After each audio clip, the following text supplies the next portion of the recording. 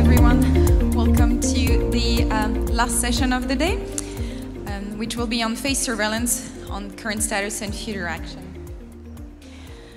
Please take a seat in the room. There's still some space in the front. Thank you for joining us. My name is Estelle Massé. I'm a senior policy analyst at Access Now, which is an international NGO. I'd first like to thank EPIC and in particular Mark Rodenberg for putting together this panel and this session together, and already making an early announcement that right after this session there will be the EPIC Award in this room. So please make sure to stay after the session. Now, going into the session, we have a great lineup of speakers here today to discuss face surveillance, and in particular, the policy and regulatory development in this area. You may have seen that there is a lot of discussion on what we call face surveillance, but others call facial recognition at this conference, and we want to have a discussion here with the panel, but also with all of you in the room on the proposal on regulation that we've already seen coming up quite a little bit. You will see that our panel will also give an overview, not just for Europe, but for a lot of different places around the world, as this is an opportunity here for CPDP to see what several regions have been doing on this issue, even though we've been having a lot of discussion also in the EU. When we talk about face surveillance, you will hear a lot the word ban and moratorium. Actually, we, as civil society, also came up for a call for a moratorium on the use of these technologies for mass surveillance purposes. And this declaration that many of us, more than hundreds of us, signed around the Conference of Data Protection and Privacy Commissioner in Tirana in October was an initiative by EPIC and supported by a lot of us here. So civil society has been quite vocal in asking for a ban, but we're also seeing some government now starting thinking about this option. I'm just going to, for a minute, step out of my role as moderator before giving the floor to our panelists to just give a little note on the EU side, being the only representative from the European Union on this session, to say that there has been a lot of talks on the basis of a leak that was released just a few days ago from the AI white paper of the EU Commission that seem to be indicating that the EU were thinking of banning facial recognition for 3 to 5 years. If we look at the leak in more detail, it actually also comes to the conclusion that a ban is not the preferred option of the EU, and they want to focus more on enforcement of the general data protection regulation. But it's interesting to see that this word is being considered by lawmakers, even though for now, at least in the EU, it seems that we're not taking the direction of a ban. Okay, coming back to my moderator role, we have a great panel today, and we'll start right now with our first speaker, Valeria Milanes, who works for the Asociación por Derechos Civiles in Argentina. And she will talk through first the general issue that we experience with facial recognition technology and some interesting cases coming from her country. Thank you very much, Valeria. Thank you, Estelle. Thank you, EPIC. Thank you, my colleagues in the panel. And thank you, all of you, for being here. I know there were several panels related facial recognition. Indeed, it's something that it's kind of erupt us. And it's our duty to discuss this and to put this right. Because we in the organization, like Estelle says, I will say it in English, is Association for Civil Rights. This year we are celebrating our 25th year old, so it's a traditional civil rights and human rights organization, but we're starting to work on digital issues. And one of the things that we were studying the last 4 or 5 years really hard was the use of biometric data in general, not only in Argentina, but also in the region. And one of the things that we were studying is the use by the national governments related to different kind of services that the government provides. So we were deeply working on that. And last year in April, the city of Buenos Aires government announced that they will deploy a facial recognition system for security reasons on the public transportation system in Buenos Aires. So and the system started to work in later April that year. There are 10,000 cameras for surveillance on the CCTV system that the city has. And this facial recognition software deploys randomly over 300 of them and matches using the biometric data of the National People Registry that it has information, biometric information for around 40 million of us, Argentinians, and compares that biometric data with a registry, a national registry for people who is looking by the justice, people that is considered rebel. This base, which is not biometric, it's our only names, is around 50,000 people. So this is the information that we have originally. We, at this next day that this activity from the women was announced, we introduced a request for public information because we need to understand what was the diagnosis for adopting this technology that, because of our work in biometrics, we know that it was pretty much invasive to the privacy and to the personal data of every individual. They answer us after a request for some more days that the law gives to them to answer. The first answer was not enough. At this point, the system was running, and we put another FOIA request, and they give more information, but not sufficient for us. But we were able, in October, so taking notice the time, to introduce in front of the Superior Court of the City of Buenos Aires a legal action claiming the inconstitutionality, the non-constitutionality of the system. Some of the things that we can collect, and this is related to the topic that Estelle pointed about policy and about regulation, is that, like we had noticed regarding biometrics, but in this case in more severe way, the normative that put in action this surveillance technology, it was not a law, it was not a proper law by the legislative power, it was not a decree, which is the maximum normative power that the executive power have. It was a resolution given by a ministry, by a minister of security. So take into account the level in the legal pyramid that decide the implementation of this system. That one thing.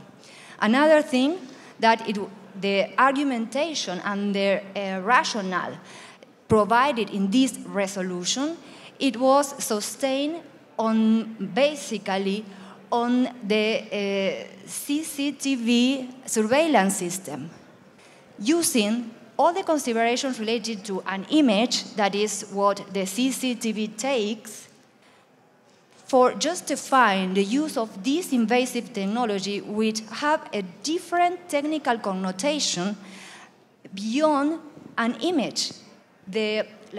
Maybe if you were participating in the previous panel and you are following the topic, you know that facial recognition generates new information, compares, identifies people, tracks people. It's not taking an image like the CCTV system are think of.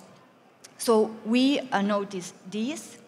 Of course, our claim have more legal considerations. I am focusing on these ones.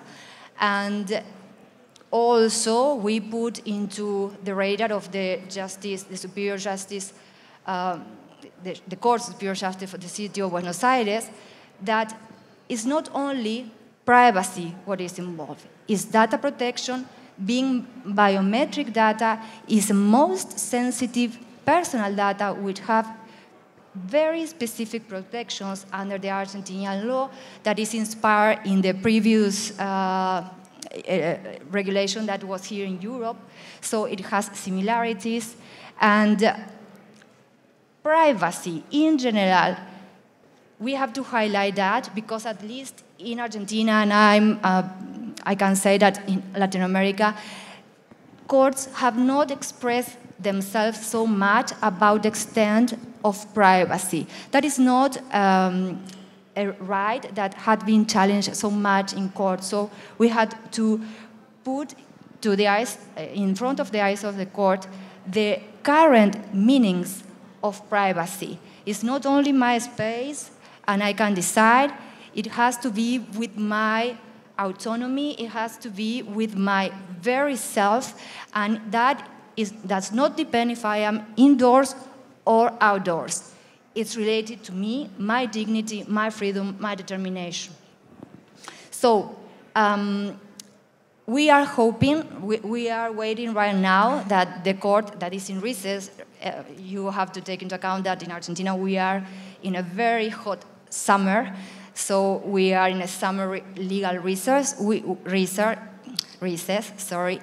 are waiting for the court to admit our claim and have the chance to debate this publicly, because if we were not being able to pursue that FOIA request and to put that claim, absolutely no one would have think about the implications of this technology. Not the public, because it's the general public is not in the duty of doing this assessment at the very first moment. Not even the authorities that implemented the facial recognition system have idea of what exactly they were implementing. Nor the judges, nor the legislators that have no word on this. So we hope, and that is why I started claiming for it is our duty to talk about this and to put on the table what is at stake, no matter what. We hope that we can give that discussion properly in front of the justice, like we are intended to, because it will help not only debates here that maybe have another particularities, but also in Latin America as a whole. So I think I could close here. Thank you. Thank you very much, Valeria. I think the example you just put forward shows that how much in the case of the deployment of face recognition, the discussion on any possible regulation on how to use it actually comes after the fact that it's been used, and it's only through transparency measures and access to information measures that you thankfully are using that you actually find out what's happening, which is, it's, well, not the best way to approach the discussion on regulation, in particular when we're talking about such sensitive topic, which is a little bit on what you're going to be touching, Lorraine, who's our next speaker, who's the chair of the ASM Global Technology and Policy Council, and from Purdue University in the United States. You will be walking us through a little bit the sensitive component of those technology and what are the risk and how it relates to human rights. Thank you very much for being here. So thank you, Estelle, and the rest of the panel, and for those of you who are here. Just a quick check. Can you hear me in the back? Yes. Okay, great. Thank you. So in the interest of time, a quick introduction. I'm wearing two hats here. First is in my role with ACM as chair of the Technology Policy Council. And ACM is a professional society of computer scientists, and they have a long history, at least in the US, and growing in Europe, in terms of being providers of expert information to policymakers about technology policy. And so I will, during the discussion, maybe have an opportunity to mention some of the statements that we have released in the last 3 years regarding privacy, security, artificial intelligence, or algorithmic accountability. I'm also here in a role of representing the newly revised Code of Ethics that ACM has put out as a professional society. And last, I hope to be able to speak a little bit about my involvement last year through the EPIC Privacy Center in terms of helping to create the universal guideline for AI. So that's my standing. But what I want to start first is talk about the social science, if you will, of face surveillance, and talk about some of the technological issues, what's unique about facial recognition face surveillance technologies. Some of these statistics that underlie some of the issues and the concerns, and some of the social and political risks and consequences that come from this. So first, let me start with brief definitions, because facial recognition and face surveillance are two different things, and I want to be clear, at least from my standpoint, how I'm defining this. So a facial recognition system is intended or expected to be using biometric data, and that biometric data is used to map features of the faces, and it's matched against a data set that is then intended to suggest that there's a known match between something in the database and something that's there. So a match is defined statistically, and generally is based upon a threshold that's set, and that threshold is arbitrary. It could be that this particular system and context indicates that the threshold might be 70% of the data is similar and therefore constitutes a match. So it's important to keep that in mind. And of course, biometric data refers to anything that draws from biometric processes or elements. Samples, models, fingerprints, iris scans, and so forth. But it can be physiological, but it can also be behavioral. And when we talk about face surveillance, it's important to keep in mind the behavioral elements of biometric data. And then last, face surveillance, of course, is a particular implementation of face recognition technology by government or institutional powers, and generally used to identify, and when we're talking about surveillance, track and monitor citizens and members of its institutions. So a face surveillance system includes many different elements. It can include, at a basic level, recognition and identification of a facial image. It can include, and does include, the aggregation of data that allows you to match an image to or a behavioral pattern. It includes pattern recognition algorithms. It includes surveillance and tracking and monitoring over different points of time an individual or a group of individuals to understand and collect data about their behaviors. And most importantly, it includes prediction, an attempt to predict the behaviors of individuals that it is tracking, or an attempt to predict emotion, for example, of individuals that are being surveilled. There are some unique risks about face recognition systems and face surveillance systems that I want to call out, because some may ask, isn't this just another element of artificial intelligence, and why is the conversation any different? So first, because the face is biometric, as a biometric identifier, it's uniquely identifiable. It's highly sensitive, and it's difficult to secure. And of course, it's immutable. Generally, it can't be changed. Although you may wear a mask, you may have some facial adjustments, surgical adjustments to your face, generally it's immutable.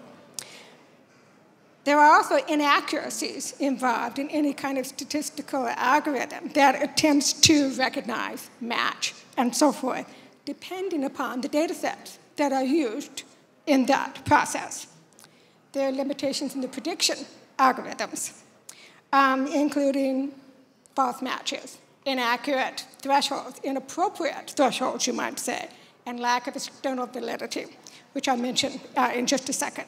But in terms of predicting behavior, there's a huge leap that comes from predicting an image match, a still image match, and predicting behavior over time, patterns of behavioral elements in data.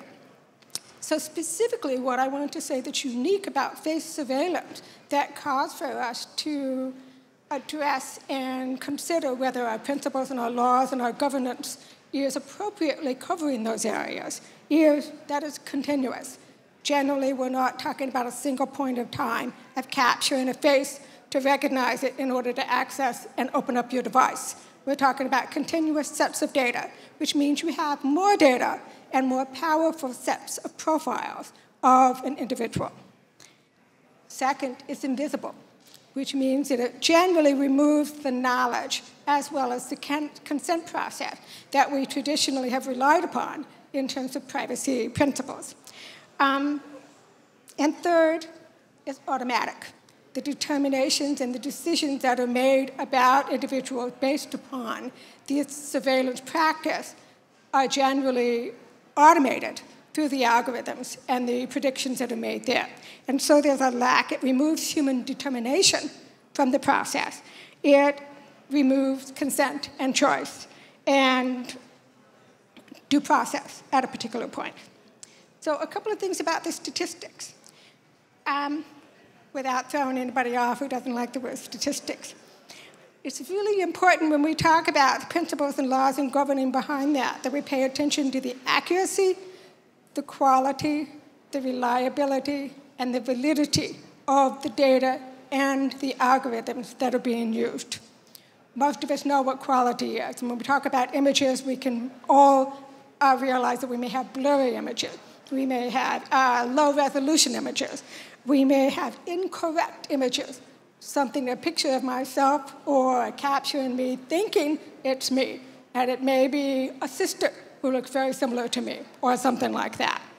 And we have the problem of insufficient distinctions, particularly on algorithms and machine learning processes that have been trained upon a limited set of data.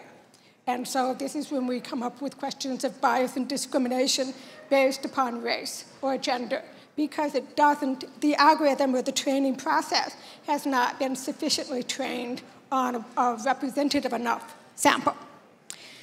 And then last, we have predictive accuracy of the models themselves. And I mentioned before thresholds. And the fact that they really need to be specific to the context. So for example, when I use a model as a research person to try to indicate and explain behavior that we have seen and we've collected data about, if I get 65% accuracy and correlation in there, I'm pretty happy. Because from a research standpoint, that's a pretty strong ability to predict based upon that data.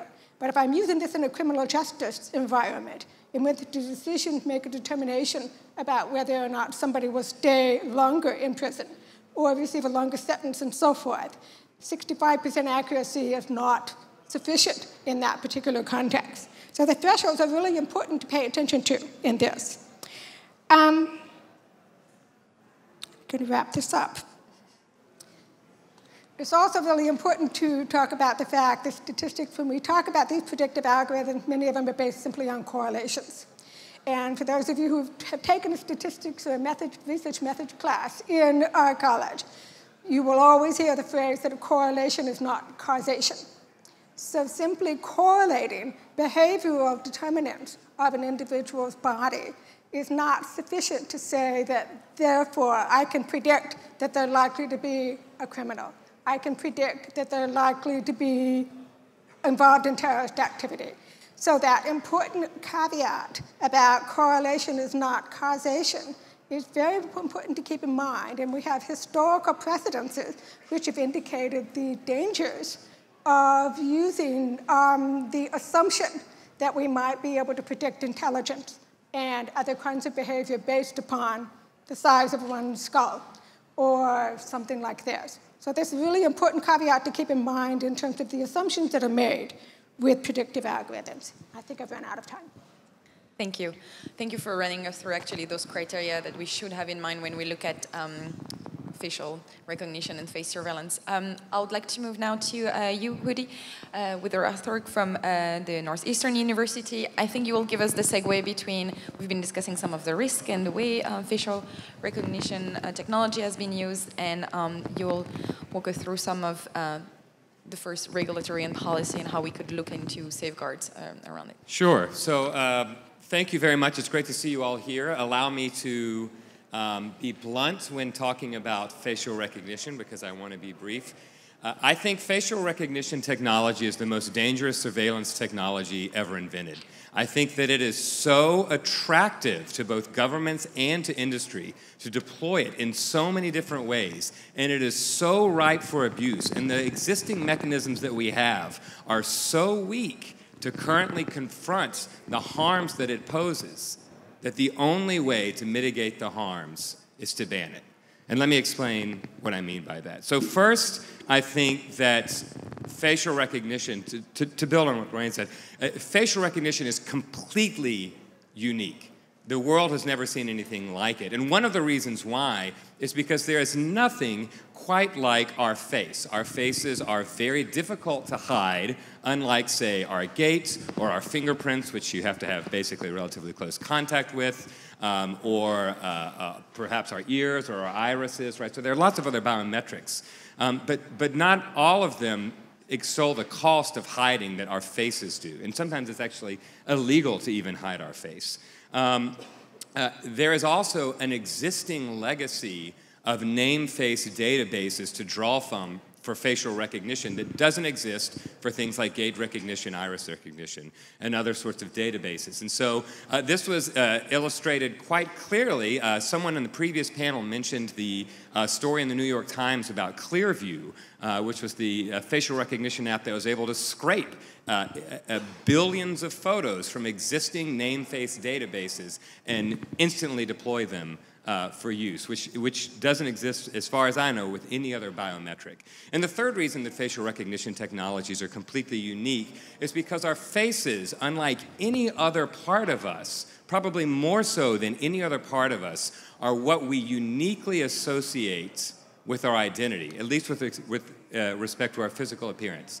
So many of you may go back later, weeks from now, someone mentions, oh, did you see someone talk at CPDP about the thing? Did you see Woody Hartog talk? The thing that you will think about is not my feet, not my hands. You will think about my face. And that makes it uniquely, makes us uniquely vulnerable to these technologies, given how central it is to our identities. The second point that I want to make about this, about the reason that I think that a lot of the regulatory mechanisms that have been proposed are not sufficient, is because there's a lot of talk around inaccuracy with facial recognition, which is a big problem. But one of the things that I hope that we don't lose sight of is that inaccuracy and bias is not the only problem that we have with facial recognition. In fact, there are many people, I've sort of heard in casual conversation, well, if we can just sort of get it more accurate, then we'll solve a lot of the problems. I actually think that while facial recognition technology is dangerous when it is inaccurate, the more accurate it gets, the more oppressive it gets, and the more dangerous it actually becomes.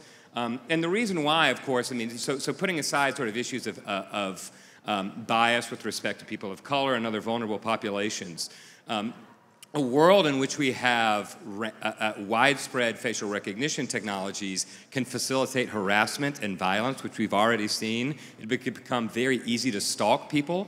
Anytime you want, we can say, oh, wow, look, facial recognition technology has picked up this person at this cafe. If you want to go find them right now, you can do so. And we've seen this already play out, actually, in several different areas where facial recognition has already been deployed. It just begs for arbitrary government tracking, right? So we may have procedural mechanisms to push against that, but every single other intuition, once we've built the surveillance infrastructure that allows for it, will beg for some sort of widespread surveillance, because once you've built the surveillance infrastructure to monitor, then the next question becomes, well, why didn't you use it? If we have the ability to monitor everyone at all times, then surely we could have deployed that, right, in this instance to, for example, catch someone. One of the reasons why I think that facial recognition poses an underappreciated threat is to our practical obscurity. So when a lot of us think about notions of privacy, we often think about notions of secrecy, right, or the ability to sort of hide. But one of the underappreciated aspects of our privacy is what I call our obscurity, our practical obscurity. All of us exist in these zones of obscurity where we're unlikely to be found or understood by anyone, right? You can go to a cafe at lunch and you can gossip about your coworker because the odds are no one's going to be around to hear, right? Even though it's in public, even though we're walking around. Where we go from day to day is always in public, but it's not routinely being tracked and pulled together. And facial recognition threatens to eviscerate these sort of zones of practical obscurity that we've come to rely upon in adjusting our risk calculus about how we interact in day-to-day life. One of the reasons that I think that facial recognition the dangers of facial recognition is underappreciated is because it's the gateway technology for the personal data industrial complex. So one of the things that we've seen is that facial recognition is being deployed in all different kinds of ways to extract all different kinds of personal information and to facilitate lots of systems that sort of further what has been called surveillance capitalism, right? So now we're using it to board flights, and we're using it to pay for goods, right? Which all strictly to say isn't necessary to transact those things, but because it's easy, but because we can do it, we roll it out. And like death from 1,000 cuts, every time we roll it out, there's a little more data that's collected, and a little more data that's collected.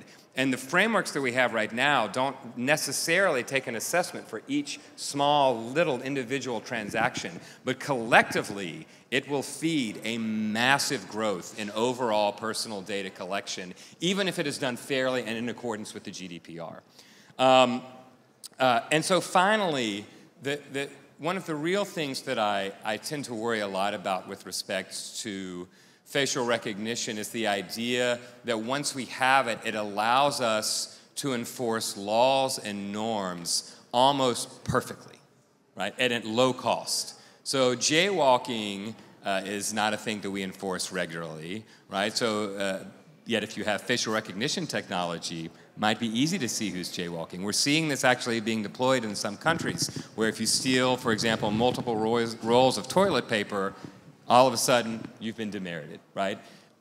The laws that we have on the books right now were written in a time where we didn't envision them being enforced perfectly, 100% of the time. But if we have the technology to do so, then it becomes really difficult to say, well, we shouldn't enforce that perfectly 100% of the time. Or at least you have to have a very good reason to sort of resist that. And so the final reason that I think we should be having this conversation about possible bans and moratoriums as a way to explore facial recognition technologies because the traditional remedies, in my opinion, frankly, aren't going to work. Warrant requirements, for example, for government surveillance can be useful, but they're often granted, right? And consent, if you want consent, you're probably going to get it. And the odds of that being meaningful by someone who has clicked seemingly millions of I agree buttons on the internet and can't remember a single one of them, right? The odds that the consent that we grant for that kind of surveillance is going to be meaningful, in my opinion, is very low. And so the regulatory mechanisms that we're deploying now are things that already have major, I think, faults about them. And so to sort of embrace them more broadly and to think that they can solve a problem that is more dangerous than I think anything we've ever seen, I think is really problematic. So in the interest of time, I'll stop there, and we can talk about discussions later, but that's what I wanted to say now. Thank you. Thank you very much. I think your call and your explanation from ban was really clear, which is a good opportunity, I guess, for our last speaker, Frank Torres from Microsoft, to also respond to. You've heard our calls for ban. You've heard our discussion about the risk that this technology poses to different human rights. And so, as a representative from a company who build this type of technology and also put forward some regulatory proposals around that, what would be your answer to those issues? Great, and before I do that, I actually have a confession to make. As my colleague Cornelia reminds me constantly, it's taken her 10 years to get me to come to this conference. To be honest, I don't know what took me so long. I was actually, back in the day, chairperson of the Computers, Freedom, and Privacy Conference in the United States, not once but twice. I don't understand how that happened, but I certainly appreciate and understand the importance of these sorts of dialogues, even more so moving forward. You know, we need views like Woody's, we need views like the other panelists, and we need your views to be heard, not just by governments anymore, but by companies. And while we may disagree with kind of the path followed, we certainly appreciate and understand the challenges, the risk, the misuse, the abuse that the technology can have. You know, I think a lot of the concerns that Woody raises are concerns I've heard raised about technology generally through the years. Some good, some bad. Some are controlled by or the risk mitigated or use restricted by laws and the enforcement of those laws. I think some might argue that even with the passage of GDPR, you're still going to have violations of people's privacy rights, despite the passage and hopefully good enforcement of laws like that. And so I think the question becomes, you know, when it comes to ban or moratorium, do you just, you know, kind of say, okay, first of all, there's probably no or very slight beneficial uses, or certainly the beneficial uses don't outweigh the risk, and that there's no law that can be put in place that could actually help mitigate the issue, prohibit the issue, restrict bad uses. So at Microsoft, you know, and our president of our company just had a few remarks about this. He said, listen, you know, this is one where, you know, let's take a look. Let's really identify the problems. Let's get rules in place. And he was an early caller over a year ago, calling for regulation of facial recognition. And let's work to get rules put in place. And actually, when you take a look, and I was so happy, actually, when Public Voices and the hundreds of organizations and academics and others who signed on to that did what they did. I mean, we may disagree with a moratorium or a ban, but we certainly agree with everything that was in there concerning, okay, but moratorium until these things have to be put in place, especially before this should be used for mass surveillance. Things like an independent evaluation, public dialogue, a democratic discourse, review of the data, an assessment of risk, a look at the ethics and establishing rules and standards that govern this. I mean, people need to, first of all, to be aware that this sort of technology is being used, have a voice in it, and then the governments need to put the rules in place. So at Microsoft, we came up with these principles over a year ago. And some of us, not just me, but others, said, okay, principles are great, but what does this mean? What does this mean for our developers? What does this mean for, you know, the rest of the company? I mean, sure, it makes everybody feel warm and fuzzy, perhaps, but how do we essentially operationalize this? What does it mean for what we do as a company and what we do with our customers, and what do we expect of them? This is unlike, you know, we're at kind of a growing cusp here when it comes to technology. Today it's going to be facial recognition. Tomorrow it's going to be other things, right? So does this set, you know, a model for us to move forward with where it can't just be principles, it's got to be what you do in practice. And then if that's not enough, and oftentimes it may not be, what sort of laws do we put in place? And so we came up with some principles, not just what we do, but to just help us decide who we would provide this technology to. And in fact, that led us to telling a law enforcement agency in the United States, you shouldn't be using this on body cams. You shouldn't be using facial recognition. The risk is too great, you know, especially if, you know, one mistake and it could lead to disastrous consequences. So no use for that. There was a government that did not respect human rights, following Freedom House and other metrics of, you know, experts that determine that. So we said, we won't sell that. It was a deal that we said no to. Following our principles, putting them into practice. You know, things like, you know, and we call them acceptable uses. Things like, you know, how do we kind of measure and look at fairness? Is it transparent? What sort of accountability is there? Is there non-discrimination, respect for human rights? What sort of notice and consent are being used? And then that got turned into kind of a legislative proposal that we're still refining. We don't pretend to have all of the answers here by any means. And that, again, that's why this sort of discussion we think is so important. You know, one of the big things that we say is, you know, there ought to be testing, and not just by you, company X, Y, or Z. You've got to put out your APIs or put out some other technical capability that a third party can test for bias and fairness. That you as a developer have to have some responsibility, and we take this on ourselves, to make sure that people understand the capabilities and limitations of the technology.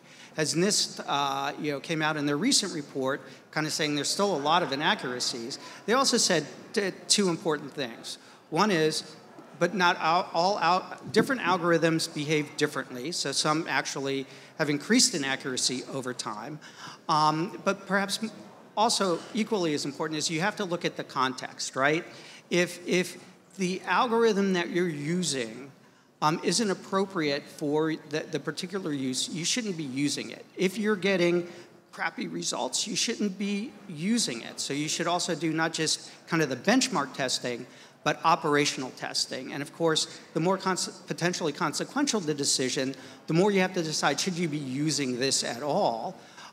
Which is a great question that anybody using technology these days should probably ask. Should you be using it at all? Do I need facial recognition to tell me somebody's age if I'm an insurance company or someone else where that may matter? Do I need it for that, or should I just ask the person their age? In commercial settings, if you're going to enroll an image in a database, get consent. I know there's lots of arguments about how you do that, but you sign up for a VIP program, you sign up for a loyalty card. If you're inclined to do that, you get the person's consent before you do that. The same should hold here. There should be rights around that. If I want to take my image out of the database, I should be allowed to do that. There ought to be training, whether law enforcement, especially for law enforcement use. There was a law enforcement association that testified in the House of Representatives last year, and basically said, when asked, yeah, we get this, some law enforcement agencies get this technology because they've heard that it could potentially be useful, but the officers that are using it haven't been trained on how to use it. It doesn't make any sense to me. There should absolutely be a training requirement before the technology could be used, if it should be used at all in those cases.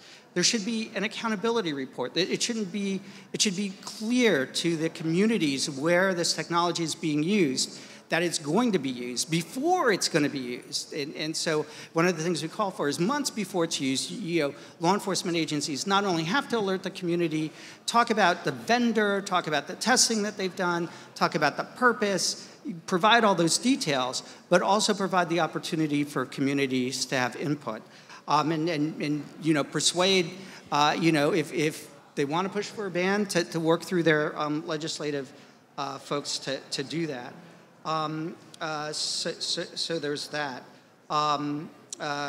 We think that there ought to be due process, that at a minimum there ought to be a warrant before you use it for mass surveillance. But more importantly, there should be restrictions on using it for those purposes. And certainly, you can't use it again. You shouldn't use it, or well, you should be prohibited from using it, where it's, religious affiliation or other kind of characteristics, sexual orientation, ethnicity. When those factors come into play, you just shouldn't be allowed to use it. So that's where we are today. We can talk more as the discussion progresses about kind of the state of play on how far these things are going. It's my understanding though that some more and more entities are kind of on their own, pressing a little pause button. It's my understanding. Certainly, a lot of people are putting out principles. They're really contemplating how they use it. We get, when we listen to folks, both sides, we get people that, groups that are saying, ban's the only way, or some sort of moratorium before things get put in place. And then there are people on the other side, organizations on the other side, saying, oh, laws will just mess up our ability to use it. But I think those, that's just, that day is long gone. It's clear that there's lots of interest, in different, both, at least in Washington, D.C., by the U.S. Congress. States in the United States are also starting to act. And so I think we'll see a lot of activity and potentially some laws passed before too long. Thank you. We'll now move to the discussion part of the session. So I'll invite anyone who has a question to stand up behind the mic. And maybe to get things started, actually, I would have a question probably more directed to you, Frank, but to everyone on the panel.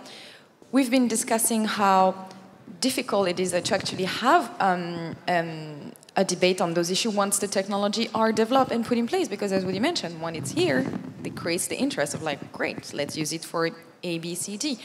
And Frank, you've mentioned that a lot of discussion needs to happen prior, actually, and even development phase on those technology, given the risk that also have been raised. So shouldn't there be actually part of all of those principles a decision from the companies to actually not develop those technologies until we've all had this discussion on whether or not we want to use it? Well, I mean, each company is going to have to decide kind of what they want to do. You know, we certainly have taken to heart not just around facial recognition, but AI more broadly. We have created what we call the Ether Committee.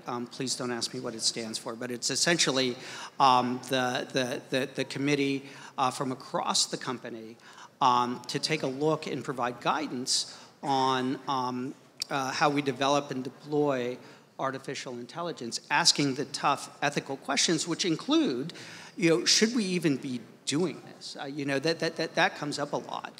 But then, you know, what also comes up is, okay, suppose we stop making facial recognition technology. Suppose we just stop. Somebody else is going to do it, and it's still going to be put out there. And so, you know, how do we take it a step further, look more at what we do, get our, you know, ethical house, if you will, in order, you know, influence our customers, but then also push for laws and regulations so it applies to the entirety. But you're right. It's, you know, once the technology is out there, it's difficult to put the genie back in the bottle, but we've got to try and make the effort. I just want to make a quick comment that that's one of the reasons why ACM and others have begun to direct more attention to creating codes of ethics and professional conduct, because there will always be gaps in which the law has not yet caught up with the emerging technology. But also to the point that Estelle has made, in that there needs to be a process that begins from the very beginning. Is there something that is not going to do harm to individuals who are using this? Is this something that has potentially greater societal good or harm that we need to consider? What do we consider when we recognize that this is an integral part of a political system or a societal system and so forth? So these are the kinds of questions that are, you might say, abstract, but generalizable enough. So it may not be about facial recognition specifically, or it should be when that technology emerges, but having something that can persist until specific law is put in place is one helpful solution. I'm sure Woody has something to say about that too. So I'd like to say two things. One would be about the cost of implementing something like a ban or a moratorium, because it is difficult, because one of the objections that I often hear is, well, we're already rolling out this technology, we're using this thing, and there's sort of an inevitability narrative that is forming around this, which is, well, you can't stop this train, you can't ban math, for example, right? You can't put this thing back in the bottle. But I don't buy that argument. We used to make cars that were death traps. We used to make drugs that were incredibly dangerous. We used to sell lawn darts, right? And we create laws to sort of mitigate against a lot of those things. And we can create laws to mitigate against this. Will it come at a cost? Absolutely. But I think that the cost is worth it.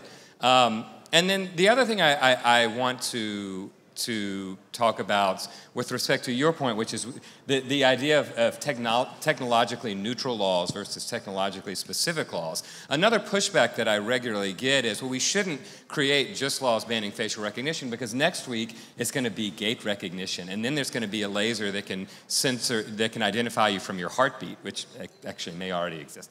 And so why would we ban one thing? It's going to end up being sort of a endless whack-a-mole. To that point, I would respond, A, you have to start somewhere, right? And actually, one of the things that a ban or a moratorium on facial recognition could do is be a truly meaningful step outside of the proceduralistic notions that we have really ingrained lately over the past 20 years of privacy and surveillance regulation. That's largely ask people's consent, do risk assessments, but all in all, whatever you want to do, we will find a way to massage to make it happen. And for a lot of technologies, that may be good. But I don't know if it holds true for every single technology. And that this could be a blueprint of a way for us to think about substantive prohibitions and regulations on technology that will guide us away from the technologies that ultimately will do more harm than good and drive us towards the technologies that we say would have a net benefit. But I accept all those points, except you said something very interesting, and that was, you know, you cited the dangerous cars or the dangerous drugs, right? We put in laws that essentially banned the dangerous drugs, banned the dangerous cars, but we didn't ban cars and we didn't ban drugs. You know, so you know, there's laws around that. You know, the Food and Drug Administration in the United States, and I'm sure the equivalents here, agencies here in Europe and elsewhere, you know, take a look at that and take it very seriously in their certification process. There's other things, you know, certainly with toxic chemicals. I think it's REACH and REAL here in Europe. It's TSCA, the Toxic Substance and Abuse Act, and Use Act in the United States that doesn't say you can't use toxic chemicals. Some of them actually have a beneficial function, but it limits the import. You've got to certify. You've got to say how you use it. You have to put protections in place. Some chemicals are banned, you know, when it comes to that. And so it's, you know, call it what you will, a more nuanced approach, perhaps, but, you know, but nonetheless, your point's extremely well taken. You know, we can't take this sort of technology lightly.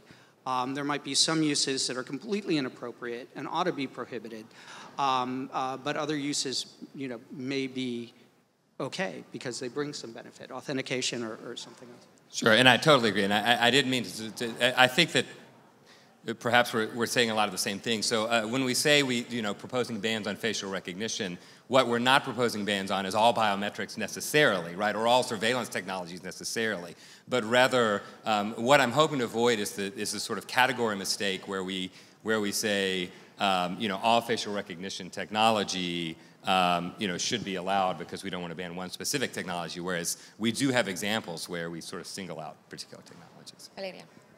Yes, I like to add that with the legal claim that we presented, that I talked about moments ago, we are trying to make a practical approach to banning the use of the system.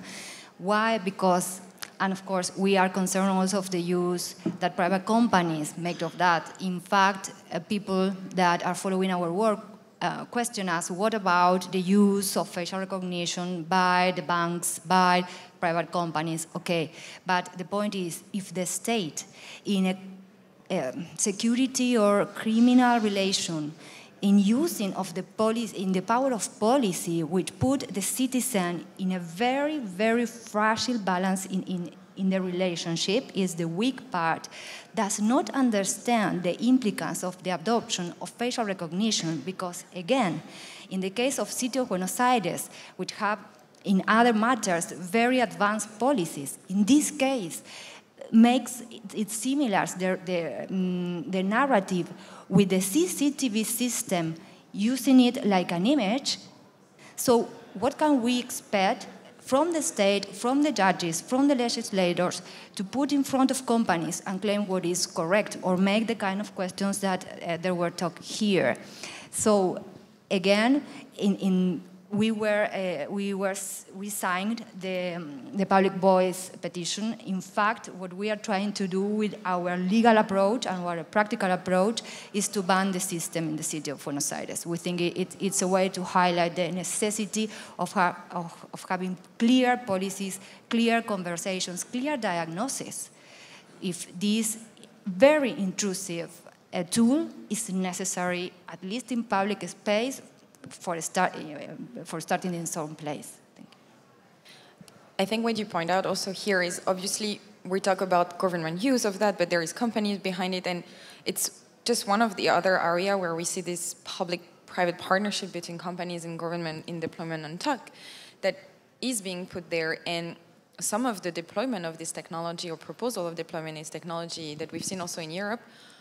I can't really say that the companies have been always very transparent, neither with the people who is going to be in front of the camera, nor the public institution.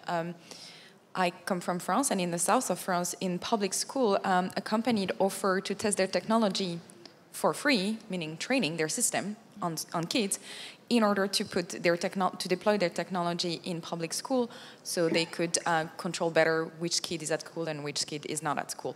There is a discussion on whether or not we can do that differently, but there was also no explanation to the school that it's for free because really you're helping us making this technology better, but because there was no understanding on that. So there is so much more scrutiny that needs to happen at so many levels on that, and we're just being used, frankly, as guinea pigs at the moment.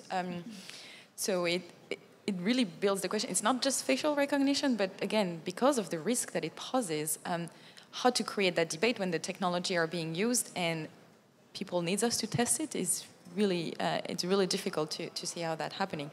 I want to reiterate my call and encourage you to come and ask our panelists questions. And you can see we can cover quite a lot of ground, but I also saw a couple of you picking up your mics in case you have additional comments on the cases we mentioned. It's one of the few areas where we're discussing a lot at this conference, so we see really the interest in that area.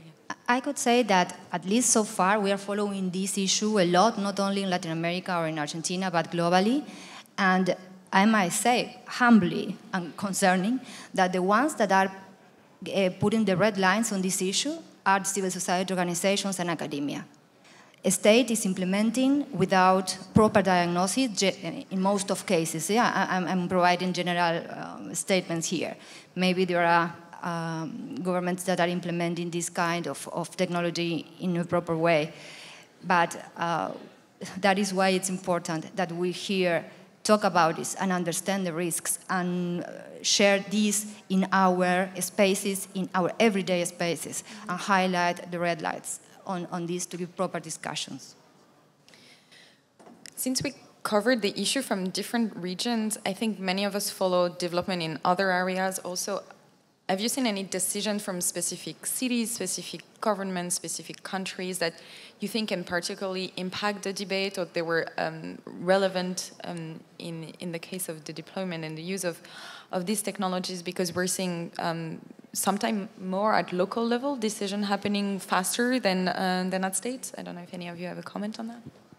Yeah, so I think that one of the interesting things that we've seen developing within the past year is that cities within the United States have taken the decision to ban the procurement and use of facial recognition technologies by the government. In cities in Massachusetts, Cambridge, and Somerville have banned facial recognition. In California, the cities of San Francisco and Oakland have banned it. And now we're seeing this now actually rise up a little to the state level, where bills are being introduced and debated. One of the most interesting bills just got introduced in the state of Washington a few days ago, where they proposed banning AI profiling in public places, which would apply to lots of different, including facial recognition, as well as different kinds of profiling in very particular sorts of settings.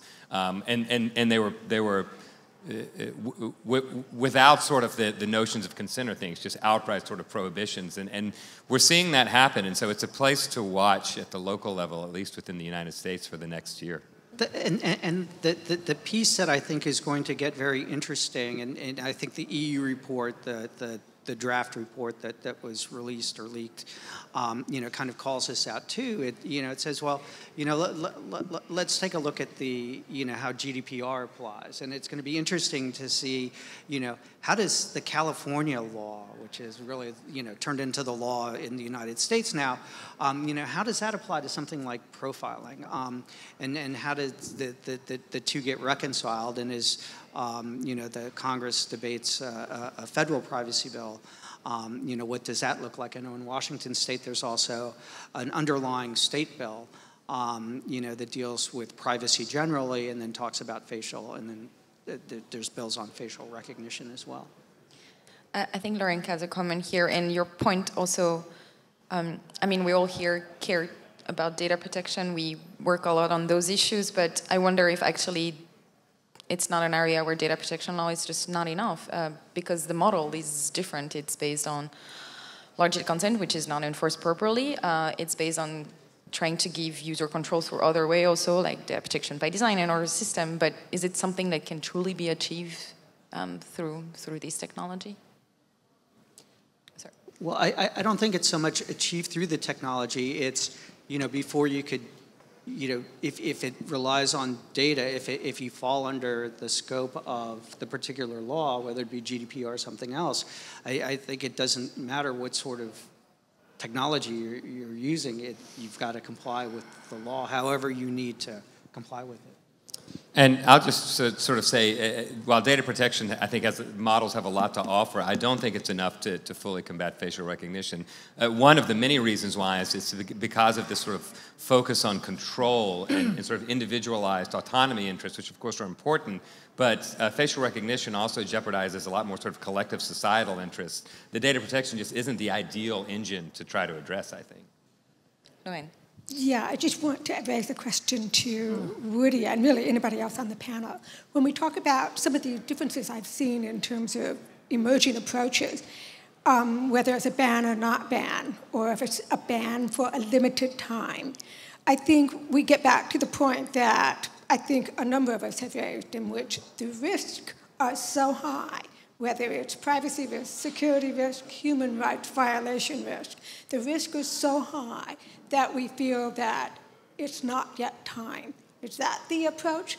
So it's essentially temporary until manufacturers and companies can verify that they can meet a certain threshold, or is it just forever? Stop all development, let's move on to something different. So if I'm making the argument, then it's an outright ban, and it's a permanent one.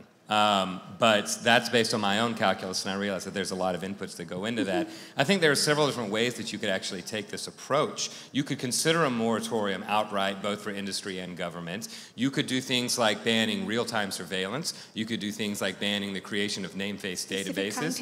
Right, exactly, specific context and specific instances. Like, there's a lot of different ways that I think that you could slice robust substantive prohibitions that would, I think, still meaningfully serve mitigating against a lot of the abuse. I want to go to the questions we have from the audience. We'll take both of them and then direct them to the panel. Thank you. Hello, I'm from the Dutch Prosecution Office. And I would very much like to know, well, in Europe we have the GDPR, we have the European Directive on law enforcement. And we would like to know if in Argentina you have contact with the European Commission, because in Argentina there is an adequacy decision of the European Commission for Argentina. And if you do have any contact on this development of facial recognition. And also I would like to know if there are any contacts of the US government with the European Commission in this kind of developments because of the adequacy decisions. Yeah? Thank you. We'll take the two other questions, if you don't mind, and then we'll have Valeria answer the first part. And then, thank you. Thank you. Charles Robb from the University of Edinburgh and the Alan Turing Institute. I think this has been a very impressive panel, which kind of runs the spectrum from skepticism to abhorrence. I want to pose a thing to you because I think that it's sort of the political situation which has been left out of this. Many states, many governments, many police forces will say that public safety and security is their #1 concern, and that is their #1 value. They may say that privacy and autonomy and fairness are also important, but it doesn't outweigh safety and security. And there are a lot of people in the public who go along with that. I'm not saying they should, but they do. And therefore, when you're a government and you're in power, and if you have a fairly impregnable majority, You might well say, well, okay, facial recognition might not be proven, might not be accurate, it might not even be effective, but people think so. They may be misled into thinking so, just like people, when CCTV was introduced, thought that it deterred crime until research studies showed that it really doesn't very much deter crime. So what do you do in deploying counter-arguments against the safety and security rhetoric, which I think in some countries is extremely powerful? Safety and security against crime, against terrorism, against all kinds of other things that are branded as safety issues. Thank you. Thank you. We'll take the last question as well. Thank you. Hello, Tobias Moschus from Datenschutz Germany. My question, you said one of the problems is that it is hidden. You don't see that facial recognition is done. And the question is it enough to ban facial recognition, or do we have to go a step further and do a ban on cameras in public places? Because you can hide a camera, but it's much easier to detect a camera or to see that there is a camera than to see if someone is using facial recognition legally, illegally, or if the data is stored and someone does it 10 years later. Thank you. I will invite each of you to provide some comments to the question, but starting with Valeria, since there was a comment directly to you, and this will also serve as your concluding remarks. Very quickly, yes, Argentina has the advocacy recognition since 2003. We know that we are currently, as a country, under revision by the European Commission. In fact, we as a civil society organization are in contact with the authorities. We provide our input directly to them. The thing here is that the facial recognition system is local, it's not a national level, it's in the city of Buenos Aires. Argentina is a federal country, so this can be not an obstacle because the law is for all, but it has its particularities. But we put it, not the European Commission exactly under the radar of this, but the UN Commissioner of Privacy, who was visiting Argentina last year, and in fact, in his report, he underlined that the system, the facial recognition system in the city of Buenos Aires is not proportionate, given the facts that he analyzed that are in his report. I will not provide detail because of time, just highlight this. And regarding public safety, of course, is the narrative that we faced every time, and it's a legitimate narrative, but the first thing that we remark is that, at least in the case that we are fighting, there is no narrative in the opposite. You know, there was no proper balance from the government to analyze this, to analyze the impacts on data protection, the impacts on privacy, on other human rights. In Latin America, in Argentina in particular, maybe, I don't know how much do you know about our history, to invoke public safety or national security is not that easy because we have a very sad past of dictatorship that still make noise in all of us, because this was the narrative that sustained the dictatorships. In fact, it's appearing also in other countries of the region that are having civil bursts, civil claims of the citizens in a very strong way. And at the end of the day, it's a political decision. It's always political there, and also business, because somebody provides the system. And I think that it's not the same, or there is a difference between the CCTV system, and I maybe are simplifying this too much, and it requires more elaboration, that the facial recognition use the CCTV system is it's a means to an end. The CCTV system, and as is regulated so far, it's an end in itself. So I think that we have to differentiate that, to start dig more in depth. Thank you. Thank you. Lorraine? So I'm going to give 3 very brief answers to, I think, all 3 questions, and they probably will be unsatisfactory, but just in the interest of time.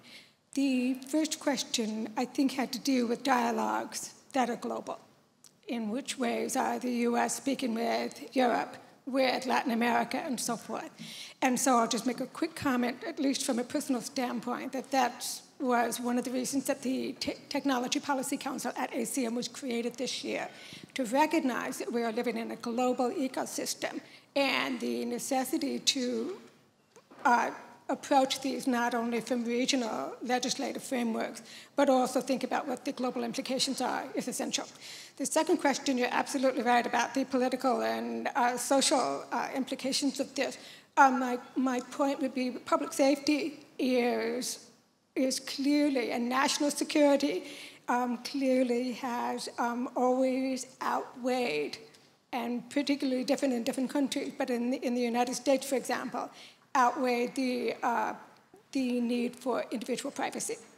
But I think one helpful narrative, as Valeria was saying, is to talk about fundamental human rights, but fundamental human rights as a collective good that is in our interest to ensure that collectively, as a community, as a society, and so forth, that these are human rights that need to be attended to. They are just as important as ensuring the security and the safety of the public. And in fact, they encompass safety and security in that. The last question had to do with whether hidden and lack of visibility of cameras or recognition systems is an important point.